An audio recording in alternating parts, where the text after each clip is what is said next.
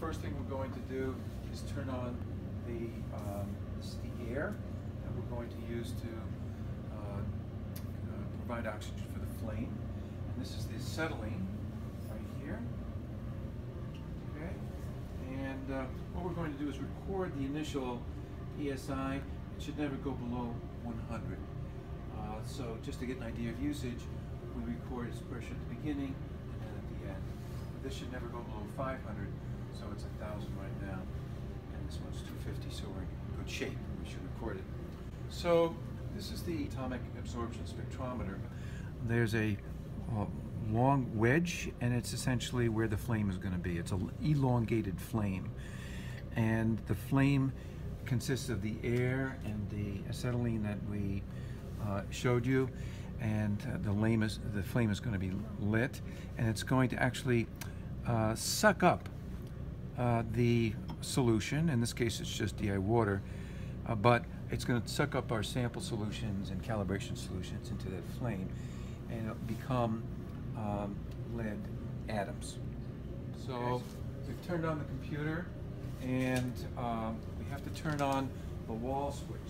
This is the switch of this yellow tab, and essentially what it does, it starts the fan that takes the exhaust from the flame up to the roof and out. And the machine will not turn on without that. Then we're going to turn on the instrument. You're going to hear a grinding noise soon, and that grinding noise is a good thing. There it is. Okay. What that noise is the different wavelengths are accessed through a very fine diffraction grating. And this grating essentially was not kind of finding its home place. And that's what the grinding noise was. We've turned on the instrument. It's being warmed up. It's got the gas that it needs. And we're going to start the program. And we're going to pick up a worksheet that we've used before from lead, and we're going to use that as our model because a lot of the same settings are there. So we're going to say OK and give it a name. So the name is going to be Chem 216, and for example, Monday would be the class. Okay, and so we say OK. Then as we get a since this has been a template, we get it set up. We're going to change it, and to do that, we're going to go to develop. We're going to develop a method. But look here, since I selected the lead method that existed before, I'm going to open this up, and you can see that one of the lamps is lead, and that's a lamp that contains lead. So in this lamp, it's sending out emission from excited lead atoms. So this lamp in it, inside here, has excited lead atoms that are spitting out just the right wavelength for lead atoms only. And it's going through here, it will go through the flame, and if our sample has more or less lead in it, the atoms that are in the flame will absorb that light coming from the lamp and decrease the signal. And that's the basis. While the lamp is warming up, it has to warm up for about 5 or 10 minutes. So we're going to edit the method that was existing, and there are a lot of tabs that you see here. So, yep, we're doing lead. It's in 2% nitric acid because we've made our standards that way, and our samples were adjusted by adding a nitric acid. We're in a sample manual mode.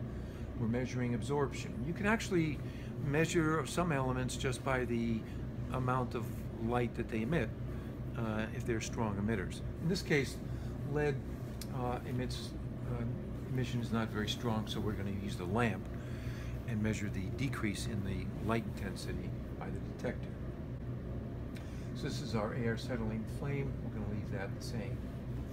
In terms of measurement, you can measure it very different ways, and this is perhaps for a more advanced analytical course where we get into it, but there are different ways to take the data, the absorption over a period of time to get different kinds of averages. We're going to integrate the amount of absorption over a certain time period.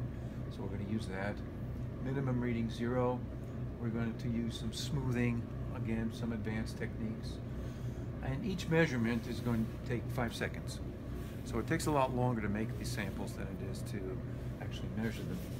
And we have a delay of 6 seconds. So when you put this into your sample, you have to clear out the old solution and then get the new solution coming in that you're measuring it, and we're giving it about 6 seconds, which should be fine. We're going to take 3 replicates, same sample, but we're measuring it 3 times to get an average, and we're measuring concentration. And a kind of what we call an external calibration technique. We're going to be looking at a standard additions method in the next lab, but that's a little bit different. In terms of optical, it's a lamp position 3, and the wavelength that we're going to be choosing to measure the quantity of the lead atoms is at 217 nanometers. So it's way into the ultraviolet. So we can't really see that. And in order to provide a kind of a background correction, we have another lamp that you don't see that's internal here, which is a deuterium lamp that puts out a lot of light at around 217 that can compensate for other species that might be also absorbing at 217. So here's where we put our standards. So what standards do we have today? 0.2, 0.5, 1, 2, and 5. So we're not going to do the 10. 30. So that's where we put our standard concentrations. In terms of calibration, this says what kind of curve do you want to draw? Is it going to be a linear regression? Is it going to be, what kind of fit are you going to use? And we're going to use something that's particularly well fitted to atomic absorption spectrometry, which has a kind of it follows Beer's law pretty well, but if the concentration gets too high, the absorption kind of plateaus. And so for this instrument, there's a new kind of a parameter called new rational. And we're going to use that. It's going to fit the data for us, so we don't have to actually plot the data. The next is notes. We're going to use just notes if you're doing an experiment to remind you to do this and that. This is a fun feature. This is called the cookbook.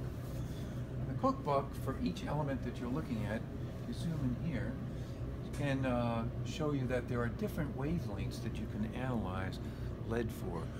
If you have a concentration that has a heck of a lot of lead, then you don't need a very intense wavelength. You can use light of less wavelength.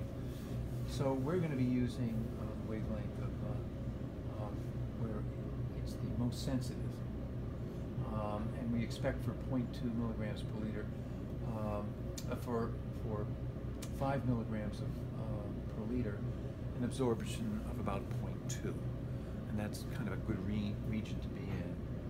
It also tells you what kind of absorbances you have. So if you're analyzing something that has, for example, a lot of phosphate, it tells you what you can do to get rid of that. But we're just dealing with water and lead sulfate, so it shouldn't be a problem. This is a graph which kind of predicts what your calibration curve will look like. And this is the concentration. And so if you have absorption about 5 milligrams per liter or 5 ppm, you should get an absorption of 0.2 at this wavelength. QCP, this is quality control. Okay, and we talked about this a lot. So it allows you to run a blank every so often, just to make sure that the zero is not shifting. So I've clicked that on, and it's a note to self that a blank should not be higher than 0.1, otherwise I'll get an error message. So that's a good thing. Every so often we're going to do a continuing calibration verification. And that's going to be at 1 milligram per liter. So we'll run this one every so often to make sure we get a reading of 1 part per million. Okay, so that's another quality control. And if it's between 80 and 120% of 1, it'll say, have a good day, that's a good number. If it's out of that, it'll put a flag up and say you're out of spec. And I've told it just to continue. If you're a lab that's doing commercial work, you would stop the process, make sure you're in spec. But I think we're going to be okay. The lamp is warmed up. Now what we're going to do is we're going to put labels. So these are the samples that we're going to be running. And so the sample we're going to be running is the sample that you will have prepared from your precipitated lead sulfate. Okay, so we would have different initials. We would have maybe MB, we would have K, D. Okay, all of the teams in the lab. Notice here I have a continuing calibration, but for this particular CCB, notice it turns red, and CCV. So now we put in the samples, we've put in the calibration, and now we go to analysis. So one of the things we want to do is we want to indicate where we're going to be in the data. So we go to select, and we want to erase those that we're not doing, and come back, so that'll be the samples that we're looking at here. Now, we have to optimize the lamp now that it's been started. And so we say, okay. And you hear the machine makes a little dinging sound. That's the monochromator, which is coming into the wavelength. Down here you can see peaking at lead 217. That's the most sensitive wavelength for the lead. Click Optimize Lamps. Okay, and if you see over here we have some green bars, which indicates the intensity of the light. This is the HC light, which stands for hollow cathode lamp. That's the type of lamp that we have in here, hollow cathode lamps. Notice there are slots for other elements too, so if you have a sample that has a number of elements, you can do them with the same sample and can add. It is essentially excited lead atoms. That's what they look like. And that light is then going out through the monochromator. You can see right over here. Okay, and then it's directed right through here. And part of this setup is to make sure that you have that lamp kind of set up parallel.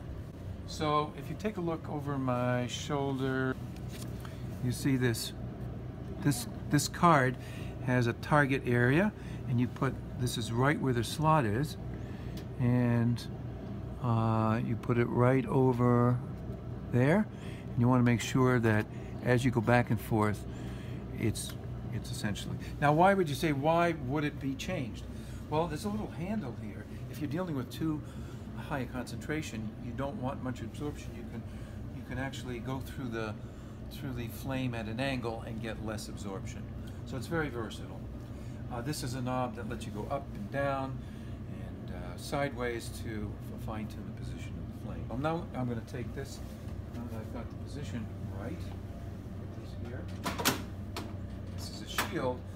Over here, these lamps are putting out high-intensity UV light, but this is glass, which absorbs those.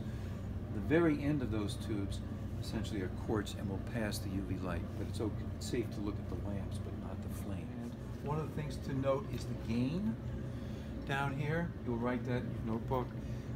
The gain should be recorded because it represents the amount of amplification the electronics are doing. As the gain goes higher and higher, it means the lamp is getting weaker and weaker, so you want to monitor that. So essentially optimize lamps. Notice that these two bars here are about the same height. That is desirable. We're going to find, say, lamps, and we say OK. Okay,